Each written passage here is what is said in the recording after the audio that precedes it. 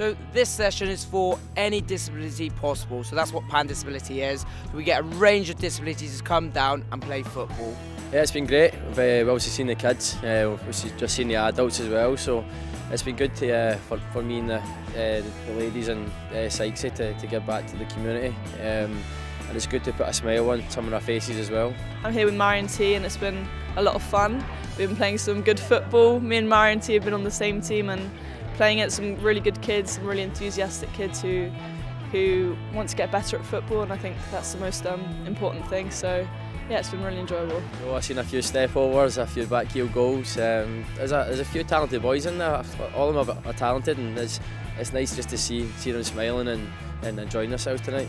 There were some great skills, yeah. We saw a few step overs, we saw some great shots. It's great, especially when they come to our games, the supporters, and as I say, it's all about putting a smile on people's faces, and for us to give back to the community, it's the least we can do as well.